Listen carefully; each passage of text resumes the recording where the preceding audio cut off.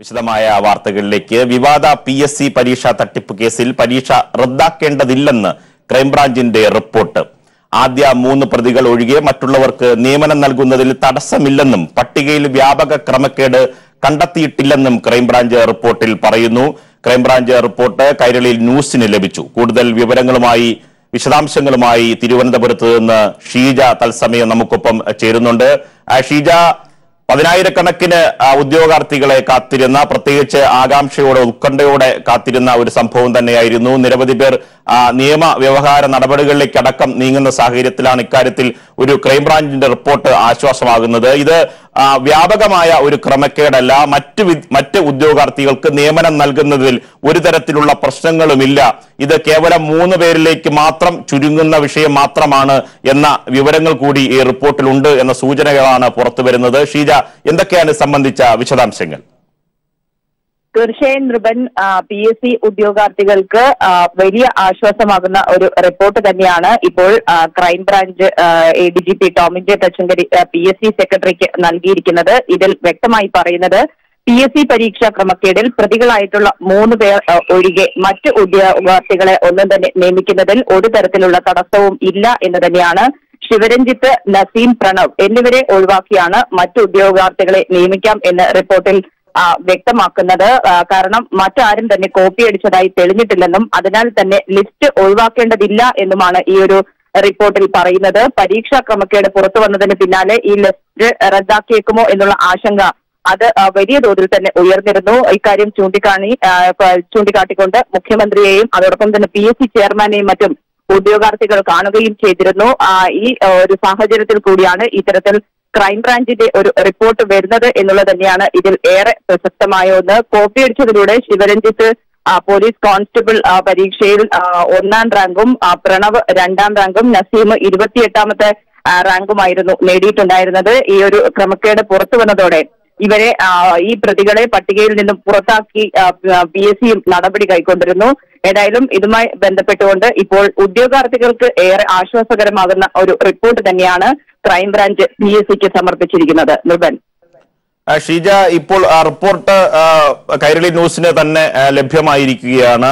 ഷീജ സൂചിപ്പിച്ചത് അനുസരിച്ചാണെങ്കിൽ ഉദ്യോഗാർത്ഥികളെ സംബന്ധിച്ചിടത്തോളം വലിയ ആശങ്കയാണ് ഈ ഘട്ടത്തിൽ മാറുന്നത്. ഇനി ഈ റിപ്പോർട്ടിന്റെ അടിസ്ഥാനത്തിൽ തുടർ നടപടികൾ സർക്കാർ സ്വീകരിക്കും. മറ്റ് തീരുമാനങ്ങൾ ഈ പട്ടിക സംബന്ധിച്ച്, ഈ ലിസ്റ്റിനെ സംബന്ധിച്ച് തീരുമാനമെടുക്കേണ്ടത് PSC ആണ്. അത് സംബന്ധിച്ച വിശദാംശങ്ങൾ, തുടർ നടപടികൾ എന്തൊക്കെയാണ് ഷീജ? തീർച്ചയായും ഈ റിപ്പോർട്ട് PSC സെക്രട്ടറിക്കാണ് ഇപ്പോൾ crime branch ADGP Tomin J Thachankary നൽകിയിട്ടുള്ളത്. ഇത് വിശദമായി തന്നെ PSC യോഗത്തിൽ പരിശോധിക്കുന്നതായിരിക്കും. അതിൽ നിന്നുള്ള തുടർ നടപടികൾ കൈക്കൊള്ളും എന്ന് തന്നെയാണ് PSC അധികൃതർ അറിയിച്ചിട്ടുള്ളത്. കാരണം നേരത്തെ തന്നെ PSC ചെയർമാനും വ്യക്തമാക്കിയിരുന്നു ഇതിൽ PSCയുടെ ഭാഗത്ത് നിന്ന് അത്തരത്തിലുള്ള ക്രമക്കേടുകളല്ല, ഈ പട്ടിക മുഴുവനായി റദ്ദാക്കേണ്ട ഒരു സാഹചര്യം നിലനിൽക്കുന്നില്ല എന്നൊരു നിലപാട് തന്നെയായിരുന്നു PSCയും സ്വീകരിച്ചിട്ടുണ്ടായിരുന്നത്. ഏതായാലും ഇതിൽ വിശദമായ അന്വേഷണം നടക്കട്ടെ, അന്വേഷണത്തെ തുടർന്ന് ഇതിൽ യുക്തമായ നടപടി തങ്ങൾ കൈക്കൊള്ളും എന്നൊരു നിലപാട് തന്നെയാണ് PSC സ്വീകരിച്ചിരുന്നത്. അതുകൊണ്ട് തന്നെ ഈ ഒരു റിപ്പോർട്ട് പ്രത്യേകിച്ചും ഈ 3 പ്രതികളെ ഒഴിവാക്കിക്കൊണ്ട് മറ്റു ഉദ്യോഗാർത്ഥികളെ നിയമിക്കുന്നതിൽ തടസ്സമില്ല എന്ന് തന്നെ വ്യക്തമാക്കുന്ന ക്രൈംബ്രാഞ്ചിന്റെ റിപ്പോർട്ട് അത് കൃത്യമായി പരിശോധിച്ച് തുടർ നടപടിയുമായി മുന്നോട്ട് പോകാൻ തന്നെയായിരിക്കും PSC തീരുമാനിക്കുക. മറ്റ് ഉദ്യോഗാർത്ഥികൾ ഈ ഒരു ആശങ്ക വന്ന സാഹചര്യത്തിൽ തന്നെ മുഖ്യമന്ത്രിയെ ഉൾപ്പെടെ മുഖ്യമന്ത്രിയെയും PSC ചെയർമാനെയും എല്ലാം കണ്ട് നേരിൽ ഈ പട്ടിക റദ്ദാക്കരുത് എന്നുള്ള ആവശ്യം മുന്നോട്ട് വെച്ചിരുന്നു. ഏതായാലും ഉദ്യോഗാർത്ഥികൾക്ക് ഇതിലൂടെ ആശ്വാസകരമാകുന്ന ഒരു വാർത്ത തന്നെയാണ് ഇപ്പോൾ പുറത്തുവരുന്നത്.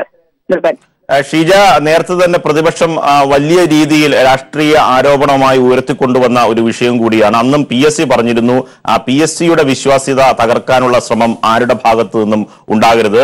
ഒറ്റപ്പെട്ട സംഭവങ്ങളെ പർവ്വതീകരിച്ച് വലിയ വ്യാപകമായ ആരോപണം ഉന്നയിക്കുന്നത് ഒരിക്കലും അത് PSCക്ക് ഗുണമാകില്ല. പ്രത്യേകിച്ച് 10,000-കണക്കിന് ലക്ഷക്കണക്കിന് വരുന്ന ഉദ്യോഗാർത്ഥികളുടെ ഭാവിയാണ് ഇത് ബാധിക്കുക.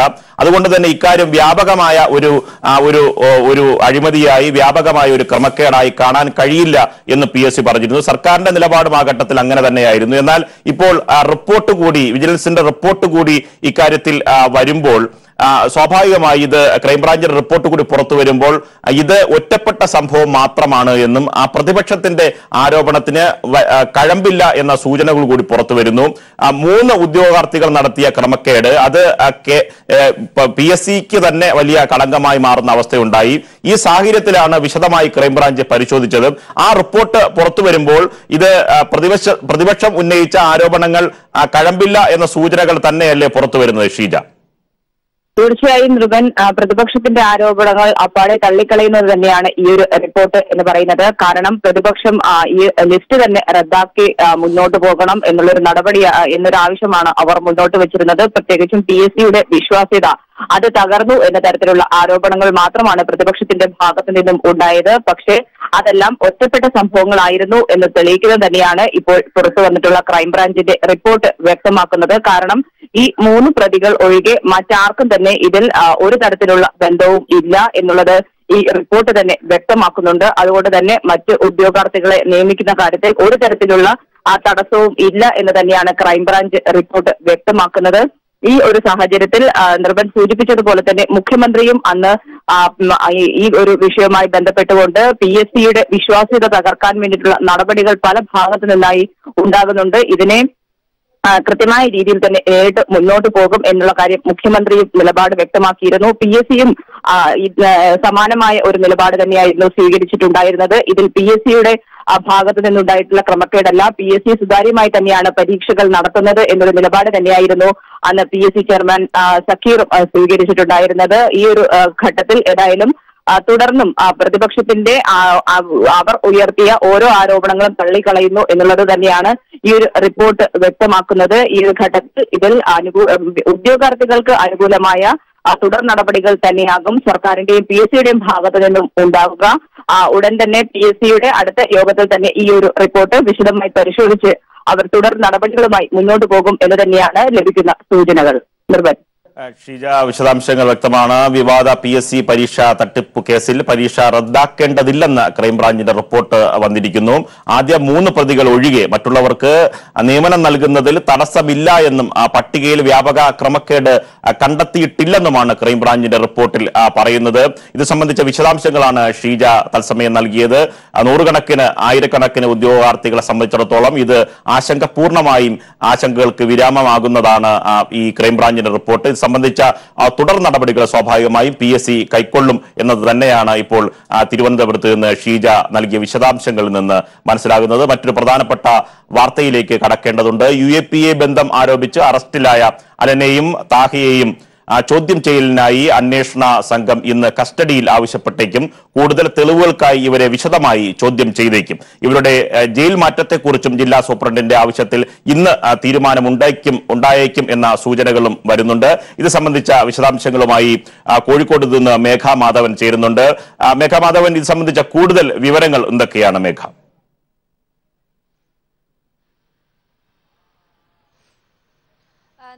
മാവോയിസ്റ്റ് ബന്ധം ആരോപിച്ച് UAPA ചുമത്തി അറസ്റ്റ് ചെയ്ത പ്രതികളെ ഇന്ന് അന്വേഷണ സംഘം കസ്റ്റഡിയിൽ വാങ്ങിയേക്കും എന്നാണ് നമുക്ക് ലഭിക്കുന്ന സൂചനകൾ. കാരണം ഇന്നലെ തന്നെ ഈ ജാമ്യാപേക്ഷ പരിഗണിക്കുന്ന സമയത്ത് പ്രതികളെ കൂടുതൽ ചോദ്യം ചെയ്യേണ്ടതുണ്ട്. അതുകൊണ്ട് തന്നെ കസ്റ്റഡിയിൽ വേണമെന്നത് ഉൾപ്പെടെയുള്ള ആവശ്യങ്ങൾ കോടതിയെ അറിയിക്കുകയും ചെയ്തിരുന്നു. അതുകൊണ്ട് തന്നെ ഇന്ന് കസ്റ്റഡി അപേക്ഷ കൊടുക്കാനുള്ള സാധ്യതകൾ കൂടി കാണുന്നു. പക്ഷേ അതുമായി ബന്ധപ്പെട്ട് പ്രോസിക്യൂട്ടർ വ്യക്തമാക്കുന്ന കാര്യം എന്നത് കസ്റ്റഡി അപേക്ഷ എന്നത് പോലീസ് വ്യക്തമാക്കിയിരുന്നു. പക്ഷേ അത് എപ്പോഴാണ് സമർപ്പിക്കുക എന്നതുമായി ബന്ധപ്പെട്ട് കൃത്യമായ വിവരം അന്വേഷണ സംഘം നൽകിയിട്ടില്ല എന്ന് തന്നെയാണ്. പക്ഷേ ഇന്ന് തന്നെ ഈ അപേക്ഷ കോടതിയിൽ സമർപ്പിക്കും എന്നാണ് നമുക്ക് ലഭിക്കുന്ന വിവരം. ഇതുമായി ബന്ധപ്പെട്ട് കാരണം ഈ നിരവധി തെളിവുകൾ ഇനിയും ഇവരുടെ പക്കൽ നിന്ന് ലഭിക്കേണ്ടതുണ്ട് എന്നാണ് അന്വേഷണ സംഘം വ്യക്തമാക്കുന്നത്. കാരണം 2 പ്രതികളെയാണ് അറസ്റ്റ് ചെയ്തിരിക്കുന്നത്. ആ സമയത്ത് ഒരാൾ കൂടി ഇവരുടെ കൂടെ ഉണ്ടായിരുന്നു.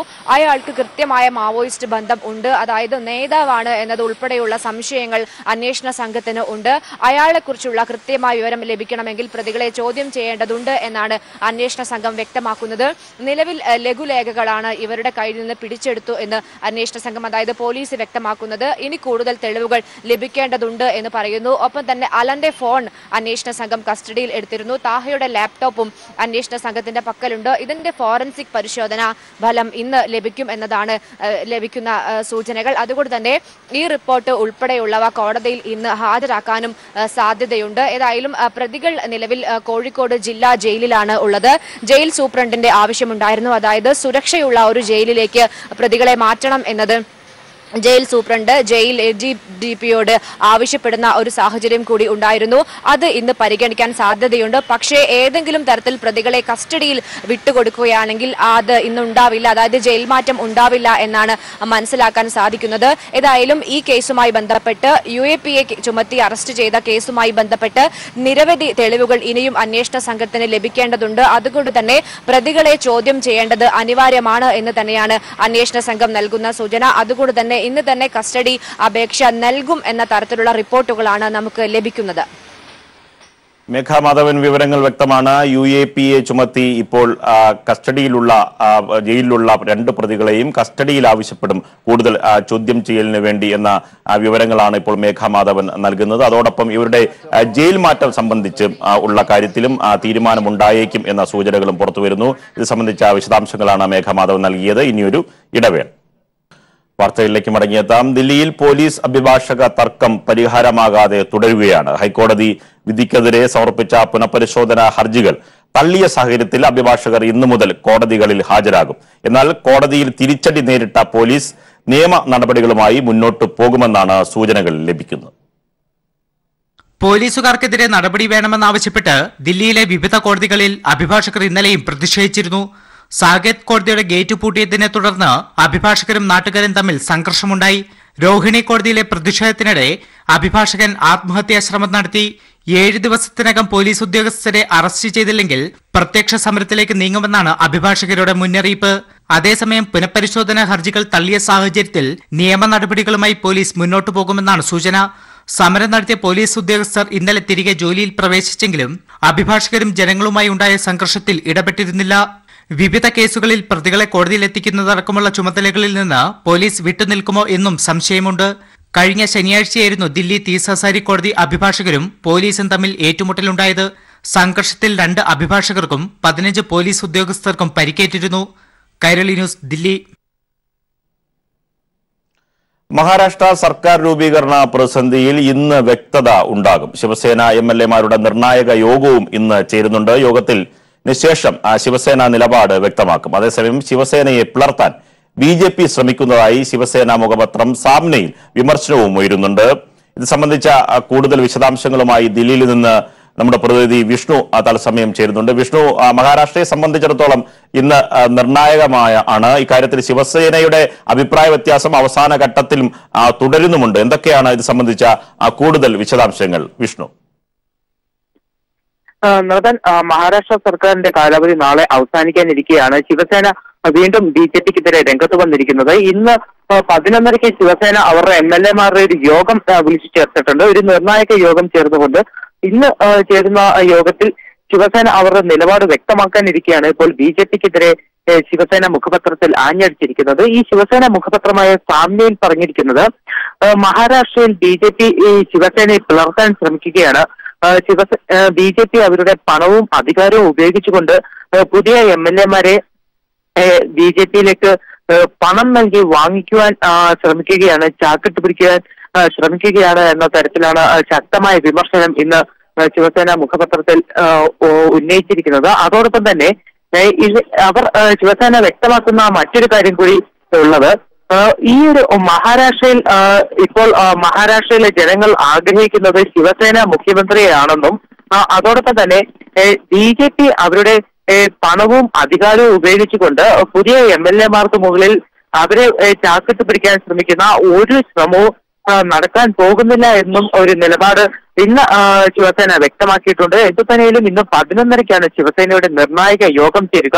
ആ യോഗത്തിന് ശേഷം ശിവസേന അവരുടെ നിലപാട് വ്യക്തമാക്കുകയും ചെയ്യും. അതേസമയം കഴിഞ്ഞ ദിവസം ശിവസേന അവരുടെ നിലപാടിൽ നിന്ന് അയയുന്ന തരത്തിലുള്ള സൂചനകൾ നൽകിയിരുന്നു. അതായത് ഇന്ന് BJP നേതാക്കൾ ഗവർണർ ഭഗത് സിംഗ് കോശ്യാരിയെ കാണുന്നുണ്ട്. സർക്കാർ ഉന്നയിക്കാനുള്ള അവകാശവാദവുമായിട്ടാണ് BJP നേതാക്കൾ ഗവർണറെ കാണുന്നത് എന്നാണ് ലഭിച്ചിരിക്കുന്ന സൂചനകൾ. ഈ ഒരു അവസരത്തിൽ ശിവസേന പ്രതികരിച്ചത് BJP അത്തരത്തിൽ ഗവർണറെ പോയി കാണുന്നതിൽ ഒരു പ്രശ്നങ്ങളുമില്ല. കാരണം ഏറ്റവും വലിയ ഒറ്റകക്ഷിയാണ്. അത്തരത്തിൽ ഗവർണറെ പോയി കണ്ട് BJP ഒരു മൈനോറിറ്റി സർക്കാർ ഉണ്ടാക്കുന്നതിൽ പ്രശ്നമില്ല എന്ന തരത്തിൽ ശിവസേന ഇന്നലെ തന്നെ ഒരു പ്രതികരണം നടത്തിയിരുന്നു. ഇത്തരത്തിൽ അയയുന്ന തരത്തിൽ ഒരു BJPയുമായിട്ടുള്ള ഒരു നിലപാടിൽ അയയുന്ന തരത്തിലൊരു പ്രതികരണം ഇന്നലെ ശിവസേനയുടെ ഭാഗത്തുനിന്ന് ഉണ്ടായെങ്കിലും ഇന്ന് വീണ്ടും ശിവസേന മുഖപത്രത്തിലൂടെ BJPക്കെതിരെ ആഞ്ഞടിക്കുകയും ചെയ്തിട്ടുണ്ട് ശിവസേന. അതേസമയം നിലവിൽ നിതിൻ ഗഡ്കരിയുടെ അല്ലെങ്കിൽ RSSന്റെ നേതൃത്വത്തിലാണ് ശിവസേനയും BJPയും തമ്മിലുള്ള ഒരു പ്രശ്നങ്ങൾ അനുനയിപ്പിക്കാനുള്ള ശ്രമങ്ങൾ നടക്കുന്നത്. ഇന്നലെ മുംബൈയിലെത്തിയ നിതിൻ ഗഡ്കരി ശിവസേന BJP നേതാക്കളുമായിട്ടെല്ലാം ചർച്ച തുടരുന്നുമുണ്ട്. അതിനിടയിൽ ഇന്നലെ തന്നെ ശിവസേന നേതാക്കളും BJP നേതാക്കളും തമ്മിൽ പലവട്ടം കൂടിക്കാഴ്ചകൾ നടത്തിയിരുന്നു. പ്രധാനമായും ശിവസേനയുടെ കേന്ദ്രമന്ത്രി അരവിന്ദ് സാവന്ത് BJP നേതാക്കളുമായെല്ലാം കൂടിക്കാഴ്ച നടത്തുകയും ചെയ്തിട്ടുണ്ട്. അതോടൊപ്പം NCP അവരുടെ നിലപാട് വ്യക്തമാക്കിയതാണ്. അതായത് ശരത് പവാർ പറഞ്ഞത് ശിവസേനയുമായി ചേർന്നുകൊണ്ട് സർക്കാർ രൂപീകരിക്കാൻ താല്പര്യമില്ലെന്നും പ്രതിപക്ഷത്തിരിക്കാനാണ് താല്പര്യമെന്നും NCP കൂടി വ്യക്തമായ ഒരു സാഹചര്യമുണ്ട്. ഈ ഒരു സാഹചര്യത്തിൽ ഇന്ന് 11:30 ചേരുന്ന ശിവസേന MLA-മാരുടെ യോഗം ഏറ്റവും നിർണായകമാകും. ആ ഒരു യോഗത്തിന് ശേഷം ശിവസേന നിലപാട് വ്യക്തമാക്കുന്നതോടുകൂടി ഏത് തരത്തിലായിരിക്കും ഇനി മഹാരാഷ്ട്രയിൽ സർക്കാർ രൂപീകരണം എന്ന കാര്യത്തിൽ ഒരു വ്യക്തത ഉണ്ടാകും. നിർവൻ വിഷ്ണു, വിശദാംശങ്ങൾ വ്യക്തമാണ്. മഹാരാഷ്ട്രയിൽ സർക്കാർ രൂപീകരണ ശ്രമങ്ങളുമായി BJP മുന്നോട്ട് പോകുന്നു. അതേസമയം ശിവസേന MLA-മാരുടെ നിർണായകമായ യോഗവും ഇന്ന് ചേരുന്നുണ്ട്. ഈ യോഗം നിർണായകമാണ്. ശിവസേന എടുക്കുന്ന തീരുമാനങ്ങൾ, MLA-മാരെടുക്കുന്ന പാർലമെന്ററി പാർട്ടി യോഗം എടുക്കുന്ന തീരുമാനം മഹാരാഷ്ട്ര സർക്കാർ രൂപീകരണത്തിന് BJPയെ സംബന്ധിച്ചിടത്തോളം നിർണായകമാണ്. ഇത് സംബന്ധിച്ച വിശദാംശങ്ങളാണ് ദില്ലിയിൽ നിന്ന് വിഷ്ണു നൽകിയത്. ഇപ്പോൾ നിയമസഭയിൽ ചോദ്യോത്തരവേള പുരോഗമിക്കുകയാണ്. അതിന്റെ തത്സമയ സംപ്രേഷണത്തിലേക്ക് അതിനെയൊക്കെ നിയമപരമായി സാധൂകരിക്കുന്ന ഒരു സാഹചര്യം ഉണ്ടായാൽ നമ്മുടെ സംസ്ഥാനത്ത് പിന്നെ പ്ലാന്റേഷൻ കാണില്ല എന്നതാണ് ഇതിൻ്റെ ഒരു വസ്തുത. നിലവിലിരിക്കുന്ന നിയമത്തിന്റെ അടിസ്ഥാനത്തിൽ നമുക്ക് അതിന് സാധ്യമാവില്ല. പിന്നെ ഇവിടെ ചൂണ്ടിക്കാണിച്ച ബഹുമാനപ്പെട്ട MLA ചൂണ്ടിക്കാണിച്ച 87 അതിലെ ഭൂപരിഷ്കരണ നിയമത്തിൽ എക്സംഷനുമായി ബന്ധപ്പെട്ട് നിൽക്കുന്ന വ്യവസ്ഥയിൽ വരുത്താൻ പോകുന്ന ഭേദഗതിയെക്കുറിച്ച് സൂചിപ്പിച്ചത് മന്ത്രിസഭ ഇപ്പോൾ അതുമായി ബന്ധപ്പെട്ട ഒരു തീരുമാനം എടുത്തിരിക്കുകയാണ്. കാരണം ഇങ്ങനെ കൈവശം വെച്ച് വിൽപ്പന നടത്തുന്ന ആളുകൾ വിൽപ്പന നടത്തിക്കഴിഞ്ഞാൽ അവരുടെ കയ്യിൽ നിന്ന് വീണ്ടും ഭൂമി കണ്ടെത്താൻ കഴിയാതിരിക്കുമ്പോൾ ഇങ്ങനെയുള്ള ഭൂമി മുറിച്ച് വാങ്ങിയ ആളുകളിൽ നിന്ന് പോലും എടുക്കുന്നതിനുള്ള വ്യവസ്ഥ വ്യവസ്ഥയോട് കൂടിയതാണ് ഇപ്പോൾ പറയുന്ന കാര്യം. തീർച്ചയായും സർക്കാർ അത്തരമൊരു ആലോചനയിലേക്ക് എത്തേണ്ടി വന്നത് നമ്മുടെ സംസ്ഥാനത്തുള്ള വലിയ പ്ലാന്റേഷൻ മൊത്തമായി തന്നെ ഇങ്ങനെ തുണ്ടമായി വിൽക്കപ്പെടുകയും അത്തരമൊരു സാഹചര്യം ഉണ്ടാകാതിരിക്കുകയും ചെയ്യണം എന്നതിന്റെ അടിസ്ഥാനത്തിലാണ്. ശ്രീ CK ശശീന്ദ്രൻ, പാട്ടക്കാലാവധി കഴിഞ്ഞതും ഭൂപരിഷ്കരണ നിയമം നടപ്പിലാക്കുമ്പോൾ ബ്രിട്ടനിൽ രജിസ്റ്റർ ചെയ്ത് പ്രവർത്തിക്കുകയും ചെയ്തിട്ടുള്ളൊരു പ്ലാന്റേഷനാണ് ആരിസൺ മലയാളം കമ്പനി എന്ന് പറയുന്നത്. പിന്നീട് അവർ എറണാകുളത്ത് രജിസ്റ്റർ ചെയ്ത് അവരുടെ ഭൂമിയാണെന്ന രീതിയിൽ യഥാർത്ഥത്തിൽ സർക്കാരിലേക്ക് നിക്ഷിപ്തമാവേണ്ട ഭൂമിയാണ്. നിർഭാഗ്യവശാൽ കോടതിയിൽ നമുക്കത് തെളിയിക്കാൻ വേണ്ടി കഴിഞ്ഞില്ല. അവരാണെങ്കിൽ വികസന പ്രവർത്തനങ്ങളിലൊക്കെ നാടിന് സർക്കാർ പ്ലാന്റേഷൻ ഭൂമിയാണെന്ന രീതിയിൽ എല്ലാ അർത്ഥത്തിലും ഇപ്പൊ മലയോര ഹൈവേക്ക് പോലും തടസ്സം നിൽക്കുകയാണ് അവിടെ. ആ ഭൂമി നിയമപരമായിട്ട് ഏറ്റെടുക്കാൻ എന്തെല്ലാം കാര്യങ്ങളാണ് നമുക്ക് ചെയ്യാൻ വേണ്ടി കഴിയുക? സർ, ബഹുമാനപ്പെട്ട MLA പറഞ്ഞ കൂട്ടത്തിൽ ചോദിച്ച ചോദ്യത്തിന്റെ കൂട്ടത്തിൽ ഈ കോടതിയിൽ നമുക്കത് തെളിയിക്കാൻ കഴിഞ്ഞില്ല എന്നൊരു പ്രയോഗം നടത്തേണ്ട, അത് ശരിയല്ല സർ. അതിന്റെ ഉടമസ്ഥാവകാശം സംബന്ധിച്ച തർക്കമല്ല കോടതിയിൽ ഇപ്പോൾ ഉണ്ടായതും കോടതി തീരുമാനമെടുത്തതും ഹൈക്കോടതിയും സുപ്രീം കോടതിയും ഒക്കെ ഒരു അന്തിമമായ തീരുമാനം എന്ന രീതിയിൽ ഇപ്പോൾ എത്തിച്ചേർന്ന നിഗമനം. അത് സ്പെഷ്യൽ ഓഫീസർ എന്ന നിലയിൽ നിയമിക്കപ്പെട്ട ഉദ്യോഗസ്ഥൻ അദ്ദേഹത്തിന്റെ അധികാര പരിധിയിൽപ്പെടാത്ത കാര്യങ്ങൾ സ്വീകരിച്ചു എന്നതിന്റെ പേരിൽ അതിനെയാണ് ഹൈക്കോടതി സിംഗിൾ ബെഞ്ചും ഡിവിഷൻ ബെഞ്ചും സുപ്രീം കോടതി SLP പെറ്റീഷൻ വന്നപ്പോൾ അതിന്റെ അടിസ്ഥാനത്തിൽ അത് തുടർന്നുള്ള പരിശോധന പോലും നടത്താതെ അവിടെ അവസാനിപ്പിക്കുകയും ചെയ്തത്. അപ്പൊ അതുകൊണ്ട് ഉടമസ്ഥാവകാശം സംബന്ധിച്ച് ഈ പറയുന്ന ഭൂമിയുടെ കാര്യത്തിൽ സർക്കാരിനെ സംബന്ധിച്ചിടത്തോളം സർക്കാരിൻ്റെതാണ് എന്ന ഉറച്ച ധാരണയോടുകൂടി തന്നെയാണ് പോകുന്നത്. അതിനാണ് ഞാൻ നേരത്തെ സൂചിപ്പിച്ചത്, കോടതി ആവശ്യപ്പെട്ടതിന്റെ അടിസ്ഥാനത്തിൽ ടൈറ്റിൽ സംബന്ധിച്ച് തീരുമാനമെടുക്കാൻ ഇത് നമ്മുടെ സിവിൽ കോടതിയെ സമീപിക്കണം എന്ന് നിർദ്ദേശിച്ചതിന്റെ അടിസ്ഥാനത്തിലുള്ള നടപടിയുമായിട്ടാണ് ഗവൺമെന്റ് മുന്നോട്ട് പോകുന്നത്. അതുകൊണ്ട് അതിൽ വിട്ടുവീഴ്ച ചെയ്യുന്ന വിഷയമേ ഇല്ല. ചോദ്യം നമ്പർ 242. 241 നമ്പർ ചോദ്യമായിട്ട് 263 നമ്പർ ചോദ്യം ക്ലബ് ചെയ്യുന്നതിന് ബഹുമാനപ്പെട്ട അംഗം Shri P K Abdurabb notice നൽകിയിട്ടുണ്ട്. ക്ലബിംഗ് അനുവദിക്കുകയാണ്. ഒരുമിച്ച് മന്ത്രിക്ക് മറുപടി നൽകാം. ശ്രീ മുല്ലക്കര രത്നാകരൻ, ബഹുമാനപ്പെട്ട റവന്യൂ വകുപ്പ് മന്ത്രി. സർ, ഈ സംസ്ഥാനത്തെ കേന്ദ്ര സർക്കാരിന്റെ ഉടമസ്ഥതയിലുള്ള പൊതുമേഖലാ സ്ഥാപനങ്ങളുടെ കൈവശമുള്ള ഭൂമി സംബന്ധിച്ച വിവരങ്ങൾ ശേഖരിച്ചിട്ടുണ്ട്. ജില്ലാടിസ്ഥാനത്തിലുള്ള വിശദാംശങ്ങൾ അനുബന്ധമായി ചേർക്കുന്നു. ബി, കേന്ദ്ര പൊതുമേഖലാ സ്ഥാപനങ്ങളുടെ കൈവശമുള്ള വസ്തുവകകളുടെ വിവരശേഖരണം നടത്തിയിട്ടുള്ളതാണ്.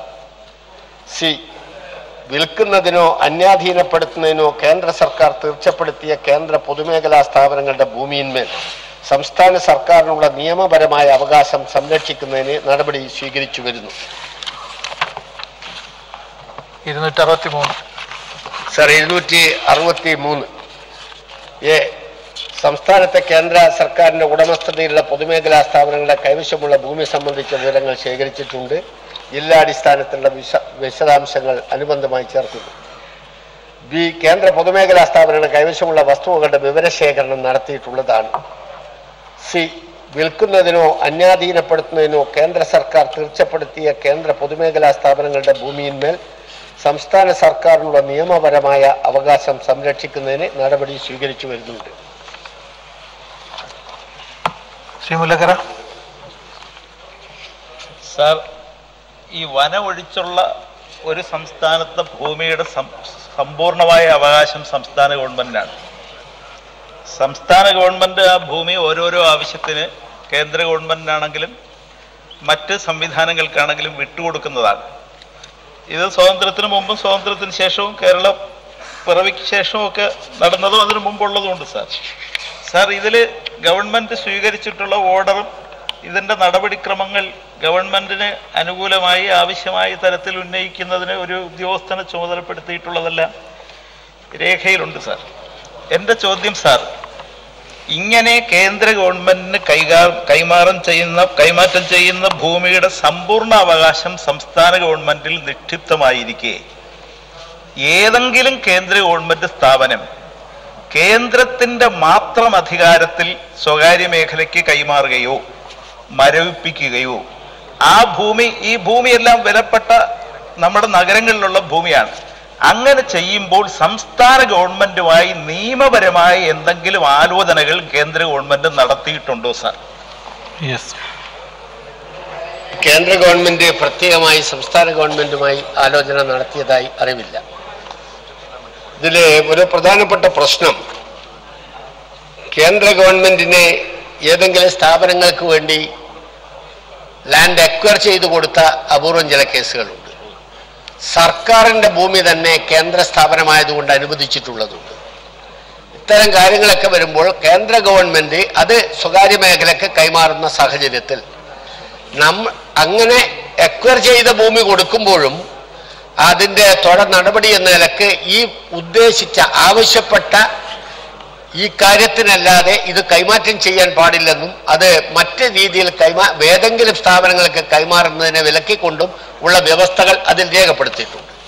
അതിനു പുറമെ സർക്കാരിൻ്റെ സ്വന്തമായ ഭൂമി നൽകുമ്പോഴും ഇത് ഇന്ന സ്ഥാപനത്തിൻ്റെ ആവശ്യാർത്ഥമാണ് എന്നതിൽ കവിഞ്ഞ് അത് കൈമാറ്റം ചെയ്തു കൊടുക്കുന്നതിന് വ്യവസ്ഥ ചെയ്തിട്ടില്ലാത്തത് കൊണ്ട് നമ്മുടെ അവകാശം സംസ്ഥാന ഗവൺമെന്റിന്റെ ഭൂമി നിലനിർത്തുന്നതിനുള്ള നടപടിയുമായി മുന്നോട്ട് പോകണം എന്ന് തന്നെയാണ് ഗവൺമെന്റ് തീരുമാനിച്ചത്. സെക്കൻഡ് ക്വസ്റ്റ്യൻ സാർ, ഈ കേന്ദ്ര ഗവൺമെന്റ് സ്ഥാപനങ്ങൾ വരുന്നതും ഒരു സമൂഹത്തിന്റെ മൊത്തമായ പണം കേന്ദ്ര ഖജനാവിലെത്തുന്നത് ചെലവഴിച്ചാണ്. നമ്മുടെ സംസ്ഥാനത്തിന്റെ വ്യവസായ മേഖലയുമായി ബന്ധപ്പെട്ട പൊതുവായ ആക്ഷേപം കേരളത്തിന്റെ മനുഷ്യരുടെ അടിസ്ഥാനത്തിൽ നമുക്ക് അർഹതപ്പെട്ട കേന്ദ്ര വിഹിതം ഇത്തരത്തിൽ കിട്ടുന്നില്ല എന്നാണ്. അതിന് തടസ്സമായിട്ട് ഇപ്പോൾ കൂടുതൽ വരുന്നത് ഇതിൽ പലതും വിൽപ്പനയ്ക്ക് വെച്ചിരിക്കുന്നുവെന്നാണ്. ഒരു സംസ്ഥാനത്തിന്റെ പൊതുവായ നിയമപരമായ സംവരണം ഉൾപ്പെടെയുള്ള അവകാശങ്ങൾ സംരക്ഷിക്കപ്പെടുന്നത് പൊതുമേഖലയിൽ വരുമ്പോഴാണ്. അത് നൽകുന്ന ജോലിയും അതിൻ്റെ സുരക്ഷിതത്വവും അതിൻ്റെ സംസ്ഥാനത്തിന്റെ വിഹിതവും നമുക്ക് അർഹതപ്പെട്ട അവകാശവും എല്ലാം ചേർന്നാണ് ഈ പൊതുമേഖലാ സ്ഥാപനങ്ങൾക്ക് സംസ്ഥാനത്തിന്റെ ജനങ്ങൾക്ക് കിട്ടുന്ന അവകാശം കൂടെ സംരക്ഷിക്കാനാണ് ഈ ഭൂമി കൈമാറുന്നത്. അങ്ങനെയാണെങ്കിൽ സാർ, ഈ സാഹചര്യം ഉണ്ടാകുമ്പം കേന്ദ്ര ഗവൺമെന്റിൽ ഈ വിഷയങ്ങൾ ഉന്നയിക്കാനും അതിൽ റവന്യൂ മാത്രമല്ല ഞാൻ പറയുന്നത്, ഗവൺമെന്റ് മൊത്തമായി തന്നെ ഉന്നയിക്കാനും കേരളത്തിന്റെ ഭൂ അവകാശം മാത്രമല്ല ജനങ്ങളുടെ അവകാശങ്ങൾ കൂടി സംരക്ഷിക്കാനുമുള്ള ഉത്തരവാദിത്വം ഏറ്റെടുത്ത് വളരെ നിയമപരവും സത്വരവുമായ നീക്കങ്ങൾ ഈ കാര്യത്തിൽ നടത്താൻ സംസ്ഥാനം തയ്യാറാകും. ബഹുമാനപ്പെട്ട MLA ചൂണ്ടിക്കാണിച്ചത് വളരെ ശരിയാണ് സർ. പൊതുമേഖലാ സ്ഥാപനങ്ങൾ വരുമ്പോൾ അതിനെക്കുറിച്ച് പൊതുവിൽ സംസ്ഥാനത്തിന് ഏതൊരു സംസ്ഥാനത്തിനും ഉണ്ടാകുന്ന താല്പര്യം ആ പൊതുമേഖലാ സ്ഥാപനത്തിന്റെ വരവോടെ അവിടെ ഉണ്ടാകുന്ന തൊഴിൽ സാധ്യതകളും അതുപോലെ തന്നെ അത് ആ സംസ്ഥാനത്തിനുണ്ടാകുന്ന വിവിധങ്ങളായ മേഖലകളിലെ നേട്ടങ്ങൾ കണ്ടുകൊണ്ടാണ് ഇതുപോലെ ഭൂമി ഉൾപ്പെടെയുള്ള കാര്യങ്ങൾ ഉദാരമായ സമീപനം സ്വീകരിച്ചുകൊണ്ട് സംസ്ഥാന ഗവൺമെന്റുകൾ നൽകിയിട്ടുള്ളത്. ഇവിടെ പ്രധാനപ്പെട്ട പ്രശ്നം സർ, 1990 മുമ്പ് ഏതാണ്ട് 60ന്റെ അവസാനത്തോടെ സ്വീകരിച്ച ഒരു 2-3 പതിറ്റാണ്ട് കാലം ഇവിടെ ദേശവൽക്കരണമായിരുന്നു അല്ലെങ്കിൽ പൊതുമേഖലയെ ശക്തിപ്പെടുത്തലായിരുന്നു ലക്ഷ്യമെങ്കിൽ ഇപ്പോൾ അതിനുശേഷമുള്ള കാലയളവിൽ നമുക്ക് കാണാൻ കഴിയുന്നത് ഇതിന്റെ സ്വകാര്യവൽക്കരണ നടപടികൾ ശക്തമായി നടക്കുന്നുവെന്നാണ്. നമ്മുടെ എല്ലാ പ്രതീക്ഷകളെ എല്ലാം തകർക്കത്തക്ക വിധത്തിലുള്ള നടപടിയാണ് കേന്ദ്ര ഗവൺമെന്റ് സ്വീകരിച്ചുകൊണ്ടിരിക്കുന്നത്. ബഹുമാനായ MLA ചൂണ്ടിക്കാണിച്ചതുപോലെ അത്തരം കേന്ദ്ര സ്ഥാപനങ്ങൾ അവർ കൈമാറ്റം ചെയ്യാൻ വിൽപ്പന നടത്താൻ ശ്രമിക്കുമ്പോൾ സംസ്ഥാന ഗവൺമെന്റ് നേരിട്ട് ഇടപെടുന്ന വിഷയം, നമ്മുടെ പ്രത്യേകിച്ച് വിമാനത്താവളം ഉൾപ്പെടെയുള്ള കാര്യങ്ങളുടെയൊക്കെ വിഷയം വന്നപ്പോൾ സംസ്ഥാന ഗവൺമെന്റ് അത് എന്ത് തന്നെയായാലും അനുവദിക്കാൻ പാടില്ല എന്ന നിലപാട് സ്വീകരിച്ചിട്ടുണ്ട്. അതുപോലെ വളരെ പ്രധാനപ്പെട്ട പൊതുമേഖലാ സ്ഥാപനങ്ങൾ, കേന്ദ്ര സ്ഥാപനങ്ങൾ വിൽപ്പന നടത്താൻ ശ്രമിക്കുന്നതിനെതിരെ നമ്മുടെ ശക്തമായ നിലപാട് സ്വീകരിക്കുന്നുണ്ട്. തീർച്ചയായും ഗവൺമെന്റ് എന്ന നിലയിൽ പൊതുവിൽ ഈ കാര്യത്തിൽ സംസ്ഥാനത്തിന്റെ താല്പര്യം സംരക്ഷിക്കാൻ വേണ്ടിയുള്ള നടപടി സ്വീകരിക്കണം എന്നാവശ്യപ്പെട്ട് മുന്നോട്ട് പോവുകയും ചെയ്യും. സർ, കേന്ദ്ര ഗവൺമെന്റ് സ്വകാര്യവൽക്കരണം ശക്തിപ്പെടുത്തിക്കൊണ്ടിരിക്കുകയാണ്. അതിന്റെ ഭാഗമായിട്ട് തന്നെ നമ്മുടെ കേരളത്തിലെ ലാഭകരമായി പ്രവർത്തിക്കുന്ന നിരവധി വ്യവസായങ്ങൾ വിൽപ്പനക്ക് വെച്ചിരിക്കുകയാണ്. സർ, അതിലൊന്നാണ് HNL. ഏറ്റവും ലാഭകരമായി പ്രവർത്തിച്ചുകൊണ്ടിരുന്ന നമ്മൾ തന്നെ കേരള ഗവൺമെന്റ് 700 ഏക്കർ ഭൂമി എടുത്തു കൊടുത്ത് ഏറ്റവും മെച്ചപ്പെട്ട നിലയിൽ പ്രവർത്തിച്ചുകൊണ്ടിരിക്കുന്ന സ്ഥാപനമായിരുന്നു. അതിപ്പോൾ വിൽപ്പനയ്ക്ക് വെച്ചിരിക്കുകയാണ്. കേരള ഗവൺമെന്റ് അത് ഞങ്ങൾക്ക് തിരിച്ചു തരണം എന്നാവശ്യപ്പെട്ടെങ്കിലും സർ, അത്തരമൊരു നിലപാടല്ല. നിങ്ങൾ ലേലത്തിൽ പങ്കെടുത്തുകൊള്ളൂ, നാം കൊടുത്തിട്ടുള്ള ഭൂമിക്ക് പോലും കാശ് ചോദിക്കുന്ന നിലപാടാണ് HNLന്റെ കാര്യത്തിൽ എടുത്തിട്ടുള്ളത്. സർ, ഇത് തന്നെയാണ് പാലക്കാട് ഇൻസ്ട്രുമെന്റേഷൻ നിലപാടിലും കൈക്കൊണ്ടിട്ടുള്ളത്. സർ, ഇപ്പോൾ നമ്മുടെ മുമ്പിലുള്ളതാണ് നമ്മുടെ കേരളത്തിൽ ഇന്ത്യയിലാകെ നിറഞ്ഞു നിൽക്കുന്ന പൊതുമേഖലാ സ്ഥാപനമായിട്ടുള്ള BPL. സർ, 11,000-ൽ പരം തൊഴിലാളികൾ പണിയെടുക്കുന്ന സ്ഥാപനം, ആയിരക്കണക്കിന് കോടി രൂപ ലാഭമുണ്ടാക്കുന്ന, 5000 കോടിയിലധികം രൂപ ലാഭമുണ്ടാക്കുന്ന പൊതുമേഖലാ സ്ഥാപനം കേന്ദ്ര ഗവൺമെന്റ് സ്വകാര്യവൽക്കരിക്കാനുള്ള നീക്കം ആരംഭിച്ചിരിക്കുകയാണ്. സർ, ഇത്തരത്തിലുള്ള നിലപാടിനെതിരായിട്ട് പൊതുവെ കേരളം ഒന്നായി നിന്നുകൊണ്ട് പ്രതിഷേധിച്ചുകൊണ്ടിരിക്കുകയാണ്. ഈ പ്രതിഷേധം കൂടുതൽ ശക്തിപ്പെടുത്താൻ ഇത്തരത്തിലുള്ള ചർച്ചകളും പരിശോധനകളും സഹായിക്കും എന്നുള്ളതാണ് കേരള ഗവൺമെന്റ് ഇതിലെടുത്തിട്ടുള്ളത്. കേന്ദ്ര ഗവൺമെന്റ് നഷ്ടത്തിലാണെന്ന് പറഞ്ഞ് ഉപേക്ഷിക്കുന്ന സ്ഥാപനങ്ങൾ ഏറ്റെടുത്ത് നടത്താൻ കേരള സന്നദ്ധമാണ്. ന്യായമായിട്ടുള്ള കാര്യങ്ങൾ കൈകാര്യം ചെയ്യാനും ഞങ്ങൾ സന്നദ്ധമാണ്. ഇപ്പോൾ HNLന്റെ കാര്യത്തിൽ പറഞ്ഞിട്ടുള്ളത് ബുക്ക് വാല്യൂ അനുസരിച്ചുള്ള പണം ഞങ്ങൾ തരാം, ഞങ്ങളുടെ സ്ഥലം തിരിച്ചു തരുമെന്നാണ്. പക്ഷെ അതിന് പോലും കേന്ദ്ര ഗവൺമെന്റ് സന്നദ്ധമാകുന്നില്ല, നടപടികളുമായിട്ട് മുന്നോട്ട് പോവുകയാണ്. ഇപ്പോൾ അത് ട്രിബ്യൂണലിനെ ഏൽപ്പിച്ചിരിക്കുകയാണ്, നാഷണൽ ട്രിബ്യൂണലിനെ ഈ കേസ് ഏൽപ്പിച്ചിരിക്കുകയാണ്. സർ, നമ്മുടെ രാജ്യത്തെ പൊതുമേഖലാ സ്ഥാപനങ്ങളെല്ലാം തന്നെ വിറ്റഴിക്കുന്ന സമീപനമാണ് അടുത്ത കാലത്തായി കണ്ടുവരുന്നത്. അതിൽ കോൺഗ്രസും BJPയും ഒരു നാണയത്തിന്റെ ഇരുവശങ്ങളാണ്. കോൺഗ്രസ് തന്നെ അവർ പിന്തുടർന്നു വന്ന നയം, ഇന്ദിരാഗാന്ധി കൊണ്ടുവന്ന നയം തന്നെ പിന്തള്ളി പുതിയ നയത്തിലേക്കാണ് അവർ വന്നത്. ആ കോൺഗ്രസിന്റെ നയത്തിന് അനുരോധമായി കുറച്ചുകൂടെ ശക്തിയായിട്ടാണ് നരേന്ദ്രമോദി നമ്മുടെ പൊതുമേഖലാ സ്ഥാപനങ്ങളെല്ലാം വിറ്റഴിച്ചുകൊണ്ടിരിക്കുന്നത്. സർ, അതുകൊണ്ട് കേന്ദ്ര പൊതുമേഖലാ സ്ഥാപനങ്ങളുടെ ഭൂമിയിന്മേൽ സംസ്ഥാന സർക്കാരിന് നിയമപരമായി ഉള്ള അവകാശം സംരക്ഷിക്കുന്നതിന് എന്തെല്ലാം നടപടികളാണ് സ്വീകരിക്കുന്നത് വ്യക്തമാക്കാം. സർ, അതാണ് ബഹുമാനപ്പെട്ട വ്യവസായ മന്ത്രി കൂട്ടത്തിൽ സൂചിപ്പിക്കേണ്ടായി. ഇപ്പോഴത് ഇത്തരം വിഷയങ്ങളിൽ ഗവൺമെന്റ് സ്വീകരിക്കുന്ന സമീപനം എന്താണ് എന്ന് വളരെ വ്യക്തമാണല്ലോ. യാതൊരു കാരണവശാലും സംസ്ഥാന ഗവൺമെന്റ് അനുവദിച്ച ഭൂമി സർക്കാരിന്റെ ഭൂമിയും അവർക്ക് വേണ്ടി എക്വയർ ചെയ്തു കൊടുത്ത ഭൂമിയാണെങ്കിൽ പോലും ആ പ്രത്യേക സ്ഥാപനം അവിടെ നിന്ന് അടച്ചുപൂട്ടുകയോ കൈമാറ്റം ചെയ്യപ്പെടുകയോ ചെയ്യുന്നുണ്ടെങ്കിൽ അതിനുള്ള അവകാശം നമുക്ക് നിലനിർത്തുന്നതിന് വേണ്ടിയുള്ള നടപടിയാണ് സ്വീകരിക്കുന്നത്. നിയമപരമായ കാര്യങ്ങൾ അതുമായി ബന്ധപ്പെട്ടത് എന്തൊക്കെ ചെയ്യാൻ കഴിയുമോ അതൊക്കെ ഗവൺമെന്റ് ആലോചിക്കുന്നു. നിയന്ത്രണമില്ലാത്ത കേന്ദ്ര സർക്കാർ സർ, തിരുവനന്തപുരം അന്താരാഷ്ട്ര വിമാനത്താവളം ഭൂമി കേരള ഗവൺമെന്റ് കൊടുത്തതാണ്. അത് ബിഡിന് വെച്ചിരിക്കുകയാണ്. കേരള ഗവൺമെന്റ് എടുത്ത നിലപാട് അത് കേരളത്തിന് അവകാശപ്പെട്ടതാണ്, നിങ്ങൾ തിരിച്ചു തരണം. അതിൻ്റെ മേലെയുള്ള ബാധ്യതകൾ ഞങ്ങൾ നിർവഹിച്ചുകൊള്ളാം. ഇത്തരമൊരു നിലപാടാണ് കേരള ഗവൺമെന്റ് സ്വീകരിച്ചിട്ടുള്ളത്. നമ്മുടെ മുമ്പിൽ ഇപ്പോൾ നിറഞ്ഞു നിൽക്കുന്ന ഒരു വിഷയം കൂടിയാണ് വിമാനത്താവളത്തിന്റെ വിഷയം. നിയന്ത്രണമില്ലാത്ത കേന്ദ്ര സർക്കാരിന്റെ ആസൂത്രിതമായ ഇറക്കുമതി നയം മൂലം 453 സ്ഥിരം ജീവനക്കാരും 700ഓളം കരാർ തൊഴിലാളികളും പണിയെടുക്കുന്ന ഹിന്ദുസ്ഥാൻ ന്യൂസ് പ്രിന്റ് ലിമിറ്റഡ് 2013 മുതൽ നഷ്ടത്തിലാണ്. വെള്ളൂരിൽ കഴിഞ്ഞ 35 വർഷമായി പ്രവർത്തിച്ചു വരുന്ന ഹിന്ദുസ്ഥാൻ ന്യൂസ് പ്രിന്റ് ലിമിറ്റഡിന്റെ ഭൂമി വിൽക്കുന്നതിന് തകൃതിയായ പരിശ്രമങ്ങൾ നടത്തി വരുന്നത് സംസ്ഥാന സർക്കാരിന്റെ ശ്രദ്ധയിൽപ്പെട്ടിട്ടുണ്ടാകുമെന്ന് കരുതുകയാണ്. അതിനെതിരെ സംസ്ഥാന സർക്കാർ എന്തൊക്കെ നടപടികളാണ് സ്വീകരിച്ചിട്ടുള്ളതെന്ന് വ്യക്തമാക്കാമോ? ബഹുമാനപ്പെട്ട വ്യവസായ മന്ത്രി നേരത്തെ സൂചിപ്പിച്ചു, 698 ഏക്കർ ഭൂമിയാണ് സംസ്ഥാന സർക്കാർ ഏറ്റെടുത്ത് നൽകിയിരിക്കുന്നത്. ഈ ഭൂമി ഇപ്പോൾ ഏറ്റെടുത്ത് നൽകിയതിന് അതിന് ഉപയോഗിക്കുന്ന ഭൂമി ന്യൂസ് പ്രിന്റ് തന്നെ അവരെ കൈമാറ്റം ചെയ്യാൻ പോകുന്ന ഒരു സാഹചര്യമുണ്ടെന്ന് വന്നപ്പോൾ അത്തരമൊരു നീക്കത്തെ തടയുന്നതിന് വേണ്ടി ജില്ലാ കളക്ടർക്ക് നിർദ്ദേശം നൽകിയിരിക്കുകയാണ്. ന്യൂസ് പ്രിന്റ് ലിമിറ്റഡ് നോട്ടീസ് അയക്കുവാൻ ജില്ലാ കളക്ടർക്ക് നിർദ്ദേശം നൽകിയിട്ടുണ്ട്. കൂടാതെ ഈ 698 ഏക്കറിന് പുറമെ 5600 ഏക്കർ വനഭൂമി കൂടി HNL-ന് വേണ്ടി നേരത്തെ പാട്ടത്തിന് നൽകിയിരിക്കുകയാണ്. ആ ഭൂമി തിരിച്ചെടുക്കാൻ വനം വകുപ്പിനോട് നിർദ്ദേശിക്കുകയും ചെയ്തിട്ടുണ്ട്. Shri VR Sunilkumar. Sir, Hindustan news പ്രിന്റിന്റെ കൈവശം എത്ര ഭൂമിയാണുള്ളത്? ഏതൊക്കെ തരത്തിലുള്ള ഭൂമിയാണ് കൈവശത്തിലുള്ളത്?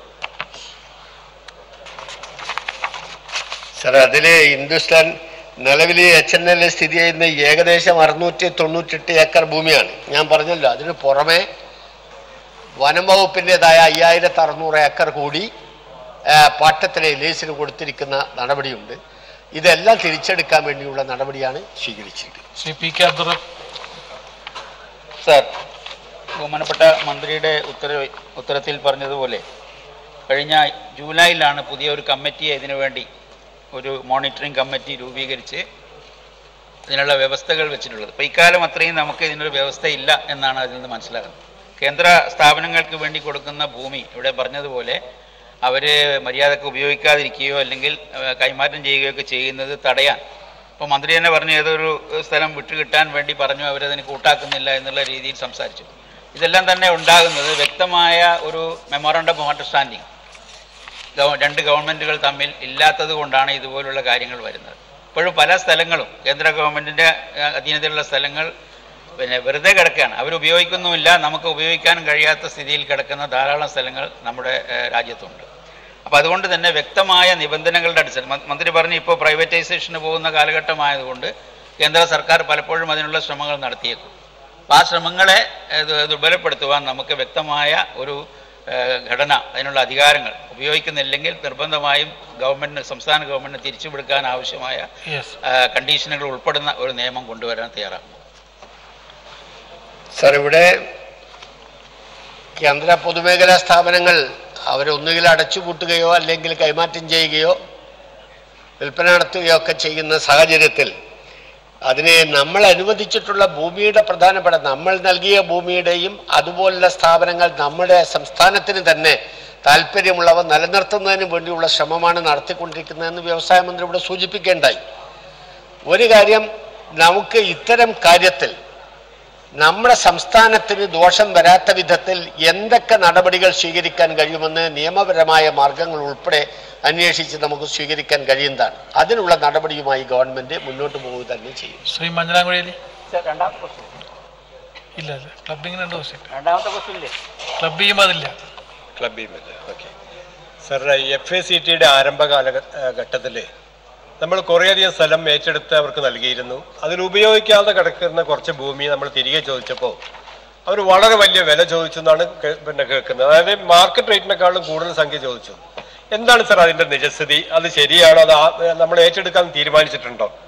അതുപോലെ തന്നെ ഇത്തരത്തിൽ ഭൂമി ഏറ്റെടുത്ത് കേന്ദ്രത്തിന് നൽകുന്ന കേസുകളിൽ സംസ്ഥാന താല്പര്യം സംരക്ഷിക്കുന്ന തരത്തിലുള്ള വ്യവസ്ഥകൾ ഉൾക്കൊള്ളിക്കാത്തതാണ് ഈ സാഹചര്യം ഇടയാക്കിയതെന്ന് കരുതുന്നുണ്ടോ? FACTക്ക് നൽകിയ ഭൂമിയുടെ കാര്യത്തിൽ ഇവിടെ ചൂണ്ടിക്കാണിച്ചതുപോലെ നമ്മുടെ ആവശ്യകത തിരിച്ചെടുക്കാൻ വേണ്ടിയുള്ള ശ്രമം തന്നെയാണ്, നടപടി തന്നെയാണ് നമ്മൾ തുടങ്ങിയിരിക്കുന്നത്. അതിൻ്റെ വിശദാംശങ്ങൾ ആവശ്യമാണെങ്കിൽ വ്യവസായ വകുപ്പ് മന്ത്രി അതിൻ്റെ മറ്റു തുടർ നടപടികൾ പറയും. FACTയുടെ ഭൂമി ഏറ്റെടുക്കാനും അവിടെ പുതിയ സംരംഭങ്ങൾ ആരംഭിക്കാനും കേരള ഗവൺമെൻറ് സന്നദ്ധമാണ്, വ്യവസായ വകുപ്പ്. അതിൻ്റെ ഭാഗമായിട്ട് നമ്മൾ പെട്രോ കെമിക്കൽസ് വ്യവസായങ്ങൾ അതിനു വേണ്ടിയിട്ടുള്ള ഒരു പ്രത്യേക പാർക്ക് തന്നെ അവിടെ ഉണ്ടാക്കുന്നതിന് വേണ്ടി സാധിക്കും. സർ, ഇതിലെല്ലാം ഉയർന്നു വരുന്നൊരു പ്രശ്നം രണ്ട് നയങ്ങളുടെ വിഷയമാണ്. കേരളം സ്വകാര്യവൽക്കരണത്തെയല്ല അംഗീകരിക്കുന്നത്. എന്നാൽ ഇന്ത്യയിൽ അധികാരത്തിലുണ്ടായിരുന്ന നിങ്ങൾ ഉൾപ്പെടെയുള്ള ഗവൺമെൻറ്, UPA ഗവൺമെൻറ് സ്വകാര്യവൽക്കരണ നയം അംഗീകരിച്ചു. പിന്നീട് വന്ന NDA ഗവൺമെൻറ് ആ നിലപാട് തുടർന്നു ശക്തിപ്പെടുത്തി. അതുകൊണ്ട് ഇവിടുത്തെ പൊതുമേഖലാ സ്ഥാപനങ്ങൾ മുഴുവൻ വിറ്റഴിക്കുക, നവരത്ന കമ്പനികൾ വിറ്റഴിക്കുക. സർ, ഇപ്പോൾ ചാർട്ട് ചെയ്തിട്ടുണ്ട് പാർലമെന്റിൽ 23 ഇന്ത്യയിലെ ലാഭകരമായി പ്രവർത്തിക്കുന്ന സ്ഥാപനങ്ങൾ സ്വകാര്യവൽക്കരിക്കാൻ ചാർട്ട് ചെയ്തു, പാർലമെന്റിൽ പ്രഖ്യാപിച്ചു. ആ പ്രോസസ്സാണ് ഇപ്പോൾ തുടങ്ങിക്കൊണ്ടിരിക്കുന്നത്.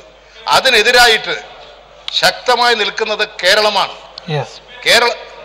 FACT സ്ഥലം ഏറ്റെടുക്കാനും നടപടികൾ തന്നെയാണ് ഞങ്ങൾ തുടർന്നുകൊണ്ടിരിക്കുന്നത്. FACTയെ സംരക്ഷിച്ചു നിർത്തുന്നുണ്ട്.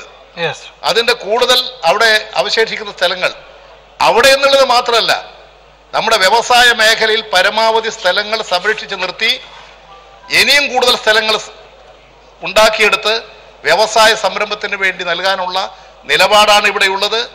സ്വകാര്യവൽക്കരണത്തെയല്ല പൊതുമേഖലയെ ശക്തിപ്പെടുത്തുക എന്നുള്ള നിലപാടാണ് സ്വീകരിച്ചിട്ടുള്ളത്. എന്നാൽ പൊതുമേഖലയോടൊപ്പം തന്നെ നിലനിൽക്കുന്ന സ്വകാര്യ മേഖലയെ പ്രോത്സാഹിപ്പിക്കുകയും ശക്തിപ്പെടുത്തുകയും ചെയ്യുക എന്ന നിലപാടാണ് കേരള ഗവൺമെന്റ് സ്വീകരിച്ചിട്ടുള്ളത്. അതുകൊണ്ട് FACTയുടെ സ്ഥലം പൂർണ്ണമായും പുതിയ സംരംഭങ്ങൾക്ക് വേണ്ടിയിട്ടാണ് ഉപയോഗിക്കാൻ ഇപ്പോൾ ധാരണയുള്ളത്. ഈ സർക്കാർ ഭൂമികൾ പൊതുമേഖലാ സ്ഥാപനങ്ങൾക്കോ അതല്ലെങ്കിൽ സർക്കാർ സ്ഥാപനങ്ങൾക്കോ കൊടുക്കുമ്പോൾ നമ്മൾ ഇത്ര വർഷത്തിനകത്ത് അവിടെ നിർമ്മാണ പ്രവർത്തനങ്ങൾ നടന്നിട്ടില്ലെങ്കിൽ തിരിച്ചെടുക്കുമെന്ന വ്യവസ്ഥ വെക്കാറുണ്ടോ? അങ്ങനെ വെക്കാറുണ്ടെങ്കിൽ ഈ കഴിഞ്ഞ 3 വർഷത്തിനിടയിൽ അങ്ങനെ നിർമ്മാണ പ്രവർത്തനം നടത്താത്ത ഏതെങ്കിലും ഭൂമി തിരിച്ചെടുത്തിട്ടുണ്ടോ?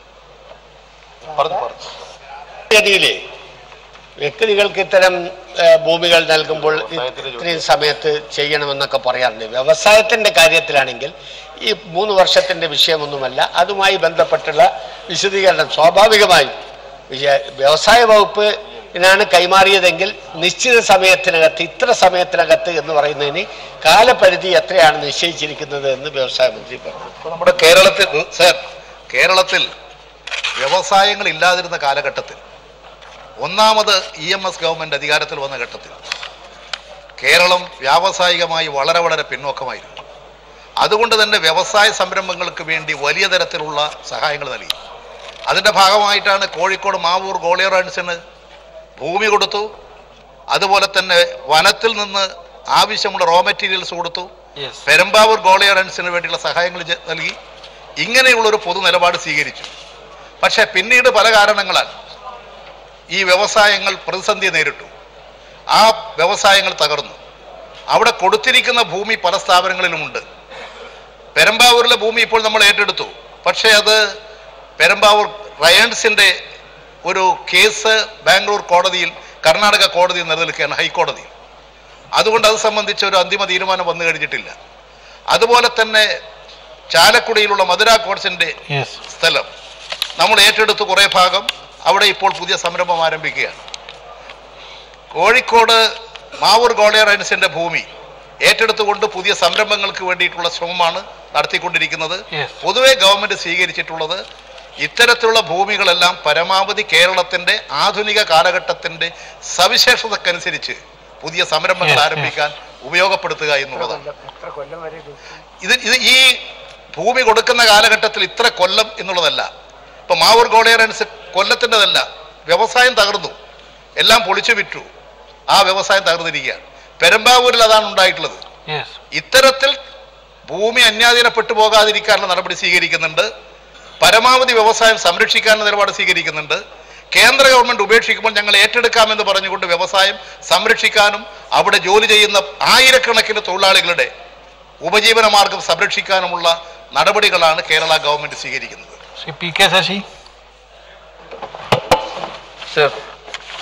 കേരളത്തിലെ രണ്ടാമത്തെ പ്രധാനപ്പെട്ട വ്യവസായ മേഖലയായിട്ടുള്ള പാലക്കാട്ടെ കഞ്ചിക്കോട് 2 കേന്ദ്ര പൊതുമേഖലാ സ്ഥാപനങ്ങൾ, അതൊന്ന് ഇൻസ്ട്രുമെന്റേഷൻ ആണ്, ഒന്ന് വിമലാണ്.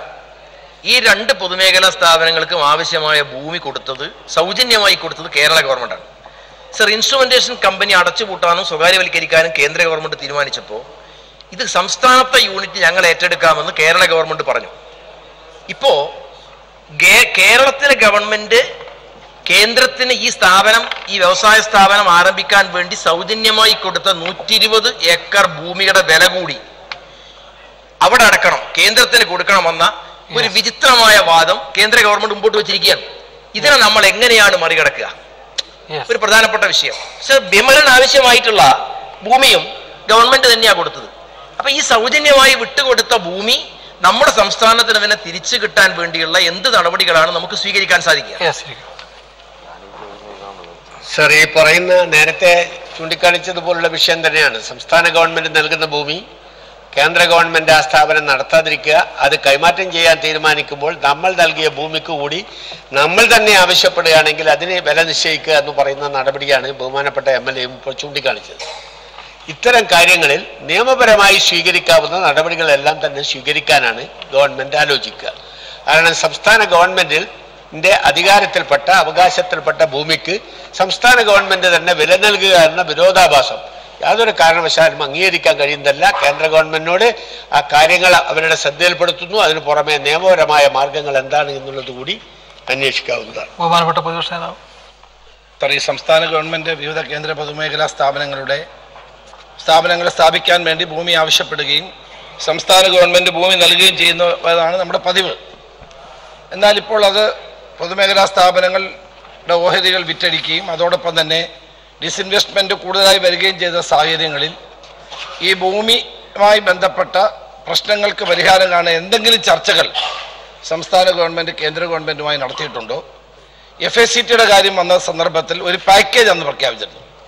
അന്തരിച്ച കേന്ദ്രമന്ത്രിയായ അനന്തകുമാർ കേരള ഗവൺമെന്റുമായി സംസാരിച്ച് ഒരു പാക്കേജ്, അവിടുത്തെ ഭൂമിയുമായി ബന്ധപ്പെട്ട പാക്കേജ് നടപ്പാക്കിയിരുന്നു. അത് ഗവൺമെന്റ് ശ്രദ്ധയിൽപ്പെട്ടിട്ടുണ്ടോ? ഇപ്പോൾ HNLന്റെ കാര്യം, HNL നമ്മൾ കേരള ഗവൺമെന്റ് വേണമെങ്കിൽ ഏറ്റെടുത്ത് നടത്താൻ കഴിയുന്ന, കാരണം നമുക്ക് ആവശ്യമായ പേപ്പറും ന്യൂസ് പ്രിന്റും ഉൽപ്പാദിപ്പിക്കാൻ കഴിയുന്ന സ്ഥാപനമാണ് വൈക്കത്തെ HNL. അപ്പോൾ അത്തരം ഭൂമികൾ വിറ്റുപോകാതിരിക്കാൻ വേണ്ടി നമ്മൾ ഒരു സംരംഭം ആരംഭിച്ചാൽ അതിന് ആ ഭൂമി വിനിയോഗിക്കാൻ കഴിയുമോ? ഇത്തരം കാര്യങ്ങൾ ഗവൺമെന്റ് ആലോചിച്ചിട്ടുണ്ടോ? സർ, HNL ഉൾപ്പെടെയുള്ളതിന്റെ കാര്യത്തിൽ നമുക്ക് തന്നെ നിലനിർത്തി കൊണ്ടുപോകുന്നതിനെ കുറിച്ചാണ് ആലോചിച്ചതെന്ന് നേരത്തെ സൂചിപ്പിക്കേണ്ടായി. ബഹുമാനപ്പെട്ട പ്രതിപക്ഷ നേതാവ് ചോദിച്ച ഇത്തരം സാഹചര്യത്തിൽ കേന്ദ്ര ഗവൺമെന്റുമായി വല്ല ആലോചനയും നടത്തിയിട്ടുണ്ടോ, കേന്ദ്ര ഗവൺമെന്റുമായി ഈ വിഷയങ്ങൾ ചർച്ച ചെയ്യാറുണ്ടോ എന്നത് ഓരോ പ്രശ്നങ്ങൾ വരുമ്പോഴും, പ്രത്യേകിച്ച് വിമാനത്താവളം ഉൾപ്പെടെയുള്ള വിഷയങ്ങൾ വരുമ്പോൾ നമ്മുടെ ഭൂമിയുടെ അവകാശത്തെക്കുറിച്ചും ആ കാര്യത്തിലുള്ള വിഷയങ്ങൾ സംബന്ധിച്ചുമെല്ലാം കേന്ദ്ര ഗവൺമെന്റ് ശ്രദ്ധയിൽപ്പെടുത്തിയിട്ടുള്ളതും ഈ കാര്യങ്ങൾ സംബന്ധിച്ച് ചർച്ച ചെയ്തിട്ടുള്ളതുമാണ്. കാര്യത്തിൽ നിരവധി വട്ടം ചർച്ച നടത്തി ബഹുമാനപ്പെട്ട മുഖ്യമന്ത്രി തന്നെ ബന്ധപ്പെട്ട കേന്ദ്രമന്ത്രിമാരെ കാണുകയും നിവേദനങ്ങൾ നൽകുകയും ചെയ്തിട്ടുണ്ട്. സർ, ഇവിടെ തന്നെ കൽക്കത്ത ആസ്ഥാനമായി പ്രവർത്തിക്കുന്ന ഹിന്ദുസ്ഥാൻ ന്യൂസ് പ്രിന്റ് കോർപ്പറേഷൻ ലിമിറ്റഡിൻ്റെ ഒരു സബ്സിഡറി യൂണിറ്റാണ് നമ്മുടെ കോട്ടയത്തെ HNL, വെള്ളൂരിലുള്ള HNL. 700 ഏക്കറോളം വസ്തു വ്യവസായ ആവശ്യത്തിനായി നമ്മുടെ കേരളം ഏറ്റെടുത്ത് കൊടുത്തിട്ടുള്ളതാണ്.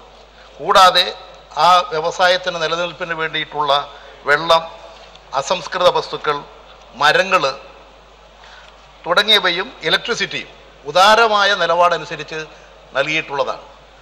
ആയതിനാൽ ഈ ബുക്ക് വാല്യൂ ഇപ്പോഴത് അവർ സ്വകാര്യവൽക്കരണത്തിൻ്റെ ഭാഗമായിട്ട് വിൽപ്പനയ്ക്ക് വെച്ചപ്പോൾ ബുക്ക് വാല്യൂ അടിസ്ഥാനത്തിൽ ഹിന്ദുസ്ഥാൻ ന്യൂസ് പ്രിന്റ് ലിമിറ്റഡിൻ്റെ ആസ്തികൾ സ്വമേധയാ ഏറ്റെടുക്കാൻ ഗവൺമെൻറ് തയ്യാറാണെന്ന് പറഞ്ഞു. പക്ഷെ അവരിപ്പോൾ കേന്ദ്ര ഗവൺമെൻറ് ഇതിലിപ്പോൾ സ്വീകരിച്ചിട്ടുള്ള നടപടി ബുക്ക് വാല്യൂ അനുസരിച്ച് നൽകാൻ നിർവാഹമില്ല എന്നുള്ളതാണ്. അതിൻ്റെ അടിസ്ഥാനത്തിൽ ഇപ്പോൾ HNLന്റെ മാതൃകാ സ്ഥാപനമായിട്ടുള്ള HPCL ലിക്വിഡേറ്റ് ചെയ്തു. ആ ലിക്വിഡേഷന് വേണ്ടി ഏൽപ്പിച്ചിട്ടുള്ള NCLT-യെ ഇതിൻ്റെയും നടപടികൾ ആലോചിക്കാൻ ചുമതലപ്പെടുത്തിയിരിക്കുകയാണ്. ഇതിനെതിരായിട്ടും NCLT-യിൽ കേരള ഗവൺമെൻറ് ഇടപെട്ടിരിക്കുകയാണ്. ഇവിടെയും നമ്മുടെ ആവശ്യങ്ങൾ ഉന്നയിച്ചിരിക്കുകയാണ്. ബുക്ക് വാല്യൂ അനുസരിച്ച് അത് തിരിച്ചു തരണം എന്ന് ആവശ്യപ്പെട്ടുകൊണ്ടിരിക്കുകയാണ്. സർ, മാവൂർ കോറിഡോർ ഇൻസിഡന്റ് സംബന്ധിച്ചാണ് ബഹുമാനപ്പെട്ട മന്ത്രി ഇവിടെ സൂചിപ്പിച്ചത്.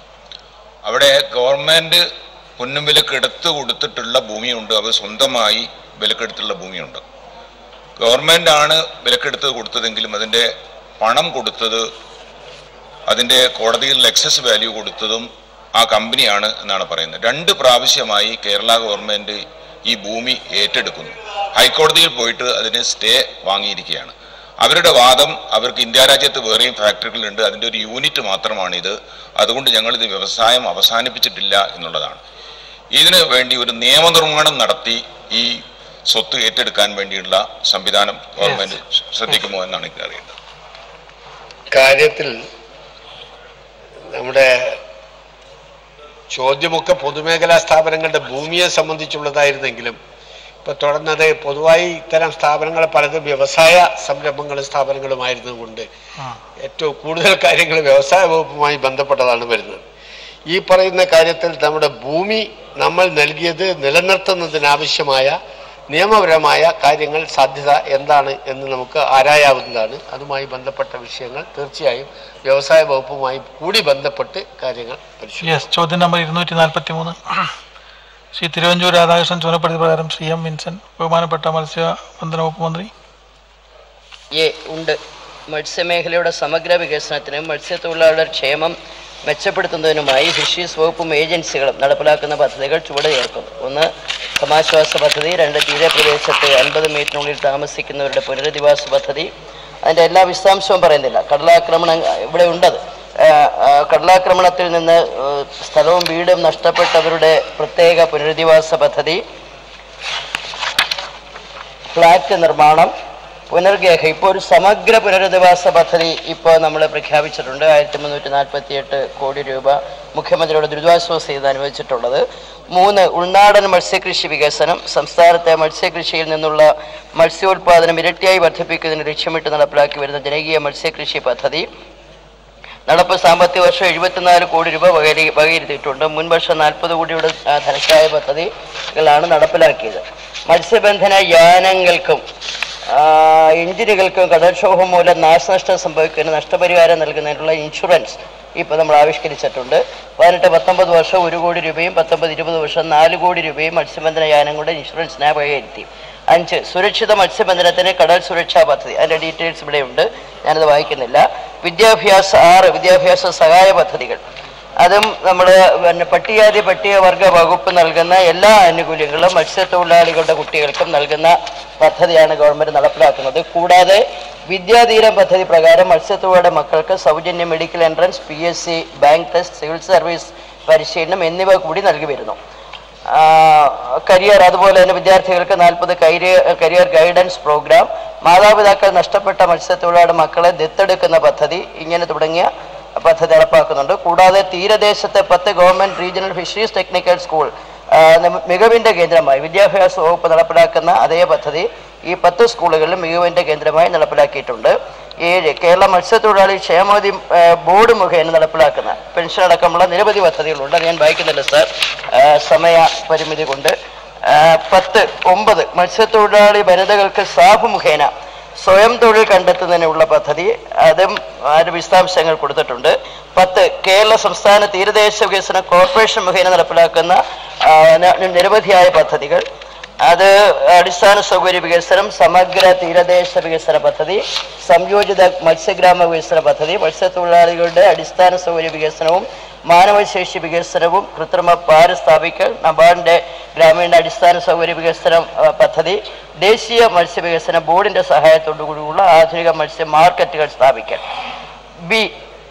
അടിസ്ഥാന സൗകര്യ വികസനവും മാനവശേഷി വികസനവും പദ്ധതി ഉൾപ്പെടുത്തി വ്യക്തിഗത ഫ്ളാറ്റുകൾ നിർമ്മാണം, വിദ്യാഭ്യാസ ആരോഗ്യ അടിസ്ഥാന പദ്ധതി, കൃത്രിമ പാര. അതിന്റെ വിശദാംശം പറയുന്നില്ല, ഒട്ടേറെ പദ്ധതി നടപ്പിലാക്കുന്നുണ്ട്. അതെല്ലാം കൂടാതെ 69 തീരപ്രദേശത്തെ 69 സ്കൂളുകളുടെ നവീകരണം, 65 മത്സ്യ മാർക്കറ്റുകൾ നവീകരിക്കുന്നതിനുള്ള പദ്ധതിയും ആവിഷ്കരിച്ച് കിഫ്ബി ധനസഹായത്തോടെ നടപ്പിലാക്കാൻ നടപടി സ്വീകരിച്ചു വരുന്നു. അതിൻ്റെ ഓരോന്നിൻ്റെയും പിന്നെ വിശദമായ എമൗണ്ട് ഉണ്ട്, അത് ഞാൻ വായിക്കുന്നില്ല, സമയക്കുറവുണ്ട്. സി, മത്സ്യ വിത്തുൽപാദനത്തിൽ സ്വയം പര്യാപ്തത കൈവരിക്കുക എന്ന ലക്ഷ്യത്തിൻ്റെ ഭാഗമായി നിലവിലുള്ള ഫിഷ് സീഡ് ഫാമുകൾ ഹാച്ചറികൾ നവീകരിക്കുന്നതിനും പുതിയ ഹാച്ചറികൾ നിർമ്മിക്കുന്നതിനും പദ്ധതി സ്വീകരിച്ചിട്ടുണ്ട്. ഗുണമേന്മയുള്ള നല്ല ഇനം മത്സ്യവിത്തുകളുടെ ലഭ്യത ഉറപ്പാക്കുന്നതിനായി 19-20 സാമ്പത്തിക വർഷത്തെ ബഡ്ജറ്റിൽ ഉൾനാടൻ മത്സ്യമേഖലയുടെ വികസനത്തെ ഉൾപ്പെടുത്തി പുതിയ മത്സ്യവിത്ത് ഫാമുകൾ, ഹാച്ചറികൾ, നഴ്സറികൾ എന്നിവയുടെ പൂർത്തീകരണം, നിലവിലുള്ള ഫിഷ് സീഡ് ഫാമുകൾ, ഹാച്ചറികളുടെ വികസനം, നടത്തിപ്പ്, സംരക്ഷണം, നിലവിലുള്ള സർക്കാർ ഫാമുകൾ, അധിക മത്സ്യോൽപാദന യൂണിറ്റുകളുടെ രൂപീകരണം എന്നിവയ്ക്കായി 1800 ലക്ഷം രൂപയാണ് ഇപ്പോൾ വകയിരുത്തിയിട്ടുള്ളത്. അതിൻ്റെ എല്ലാം വിശദാംശം വായിക്കുന്നില്ല. ഡി, 19-20 ബഡ്ജറ്റിൽ മത്സ്യമേഖലയിലെ പദ്ധതികൾക്കായി 412.35 ലക്ഷം കോടി രൂപയാണ് വകയിരുത്തിയത്. അതിൽ 36.23% ചെലവഴിച്ചു കഴിഞ്ഞിട്ടുണ്ട്. സർ, കഴിഞ്ഞ ഓഖി ദുരന്തത്തിന് ശേഷം സംസ്ഥാന സർക്കാർ 2018 ബഡ്ജറ്റിൽ നടത്തിയിട്ടുള്ള ഒരു വമ്പൻ പ്രഖ്യാപനമാണ് 2000 കോടി രൂപയുടെ ഓഖി പാക്കേജ് നടപ്പിലാക്കുമെന്ന്. ഓഖി ദുരന്തത്തിൽ ഇരയായിട്ടുള്ള മത്സ്യത്തൊഴിലാളി സമൂഹം വളരെ ആഹ്ലാദത്തോടു കൂടിയാണ് ആ പ്രഖ്യാപനത്തെ സ്വീകരിച്ചത്. പക്ഷേ സർ, കഴിഞ്ഞ ജൂലൈയിൽ, അതിനുശേഷം ഏകദേശം ഒരു വർഷം കഴിഞ്ഞതിന് ശേഷം കഴിഞ്ഞ ജൂലൈയിൽ ഈ നിയമസഭയിൽ ചോദിച്ച ഒരു ചോദ്യത്തിന് മന്ത്രി പറഞ്ഞത് package രൂപീകരിക്കുന്നതിനുള്ള DPR തയ്യാറാക്കുന്നതിനുള്ള terms of reference തയ്യാറാക്കി വരുന്നു എന്നുള്ളതാണ് സാർ ഒരു കൊല്ലം കഴിഞ്ഞതിന് ശേഷം മന്ത്രി നൽകിയിട്ടുള്ള മറുപടി. സാർ, ഈ പദ്ധതി നടപ്പിലാക്കാൻ വേണ്ടി മുൻ ചീഫ് സെക്രട്ടറിയുടെ നേതൃത്വത്തിൽ ഒരു സമിതിയെ സർക്കാർ നിയോഗിച്ചു. ആ സമിതി വിശദമായ സർവേ നടത്താൻ വേണ്ടി വേറൊരു സ്വകാര്യ കമ്പനിക്ക് ചുമതല മറിച്ചു നൽകി. സാർ, സർവേ നടന്നിട്ടില്ല, പദ്ധതി രേഖയും തയ്യാറായിട്ടില്ല. സാർ, എന്റെ ചോദ്യം, ഇത് സംബന്ധിച്ച് DPR തയ്യാറാക്കി ഈ 2000 കോടി രൂപയുടെ പദ്ധതി നടപ്പിലാക്കാനുള്ള എന്തെല്ലാം നടപടികളാണ് സ്വീകരിച്ചിട്ടുള്ളത് എന്ന് വിശദമാക്കാമോ? ബഹുമാനപ്പെട്ട അംഗം സൂചിപ്പിച്ച 2000 കോടി രൂപയുടെ പദ്ധതി അതിൻ്റെ DPR അന്തിമഘട്ടത്തിലേക്ക് അടുക്കുകയാണ്. ആ പദ്ധതിയിലേക്ക് വരുന്നതേ ഉള്ളൂ. പക്ഷേ അതിനേക്കാൾ വമ്പൻ പദ്ധതിയാണ് ബഡ്ജറ്റിന് പുറത്തുള്ള കിഫ്ബിയുടെയും മറ്റും മുഖ്യമന്ത്രിയുടെ ദുരിതാശ്വാസ നിധിയുടെയും സഹായത്തോടു കൂടി ഇപ്പോൾ നടപ്പിലാക്കിക്കൊണ്ടിരിക്കുന്നത്. ആ 2000 കോടിയുടെ പദ്ധതി അത് വളരെ ഡീറ്റെയിൽഡ് ആയ ഒരു സർവേയുടെ ഭാഗമായി വരേണ്ടതായതുകൊണ്ട് എല്ലാ ഘടകങ്ങളും അതിനകത്ത് ഉൾക്കൊള്ളുന്നതുകൊണ്ട് അത് അന്തിമഘട്ടത്തിലേക്ക് വരുന്നതേ ഉള്ളൂ. എന്നാൽ ഇപ്പോൾ മത്സ്യ ഡിപ്പാർട്ട്മെന്റ് ഭവന നിർമ്മാണത്തിന് മാത്രമായി ഇതുവരെ ചെലവഴിക്കാൻ പോകുന്നത് 1822 കോടി രൂപയുടേതാണ്. മത്സ്യത്തൊഴിലാളിയുടെ പുനരധിവാസ പദ്ധതി സർ, ഞങ്ങൾ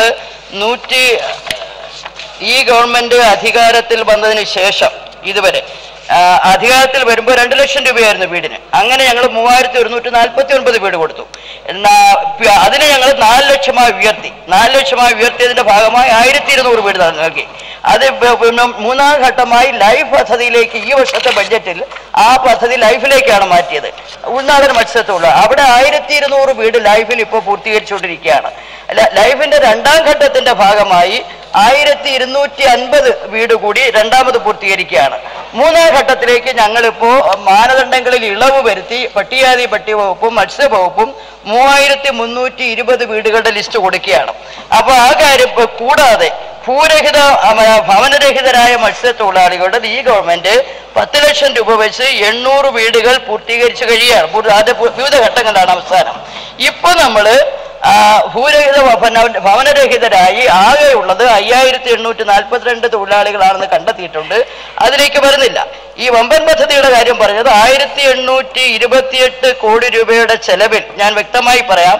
പുനരധിവാസ പദ്ധതിക്കായി 1798 കുടുംബങ്ങൾക്ക് 10 ലക്ഷം രൂപ വെച്ച് 179 കോടി രൂപ ഇപ്പൊ ചെലവഴിച്ചു കഴിഞ്ഞു.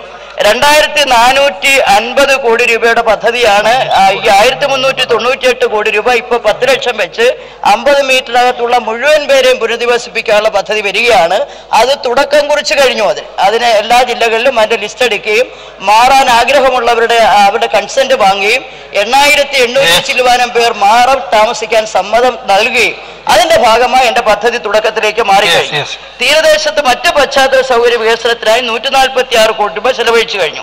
കിഫ്ബി ധനസഹായത്തോടുകൂടി ബഡ്ജറ്റിന് പുറത്താണത്. കിഫ്ബി ധനസഹായത്തോടു കൂടിയുള്ള തീരസംരക്ഷണം 125 കോടി രൂപയുടെ പദ്ധതി തീരദേശ സംരക്ഷണം അനുവദിച്ചു. വർക്ക് ടെൻഡർ ചെയ്തു, അത് സ്റ്റാർട്ട് ചെയ്തു, അത് തുടങ്ങിക്കഴിഞ്ഞു സാർ. പരപ്പനങ്ങാടി ചെത്തി ഹാർബറുകൾ, ചെത്തിയിൽ അത് ടെൻഡർ ചെയ്തു, അത് 112 കോടി രൂപയാണ്, അത് ഇപ്പോൾ വർക്ക് തുടങ്ങിയാണ്. ചെത്തിയുടെ കാര്യത്തിലാണ് അതിന്റെ പൂർണ്ണ നടപടി വരാത്തത്. 69 തീരദേശ സ്കൂളുകളുടെ വികസനത്തിൽ 141 കോടി രൂപയാണ് ചെലവഴിക്കുന്നത്.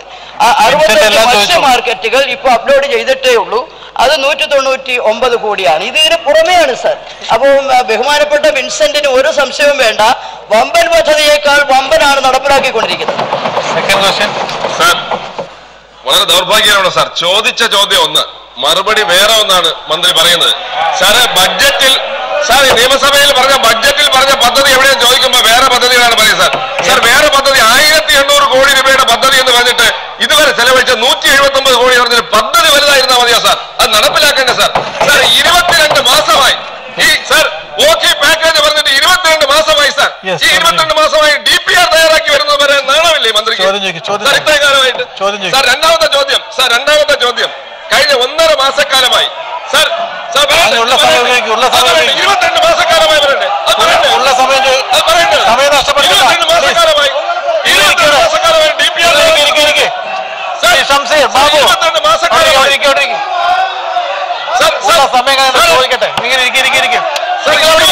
മാസക്കാലമായി DPR പറയണ്ടേ?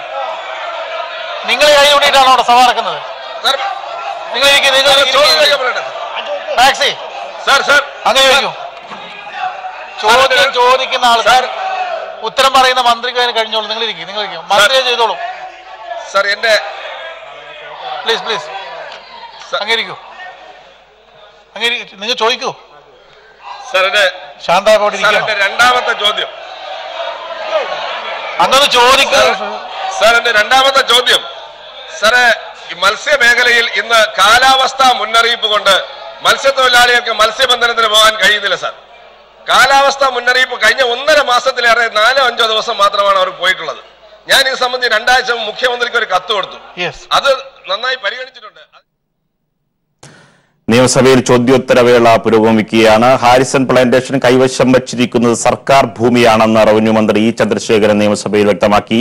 ഒരു കോടതിയും ഈ ഭൂമിയുടെ ഉടമസ്ഥാവകാശം ഹാരിസണ് നൽകിയിട്ടില്ലെന്നും അദ്ദേഹം വ്യക്തമാക്കി. ഇത് സംബന്ധിച്ച കൂടുതൽ വാർത്തകളിലേക്ക് പിന്നീട് മടങ്ങിയെത്താം. ഇപ്പോൾ ഒരു ഇടവേള.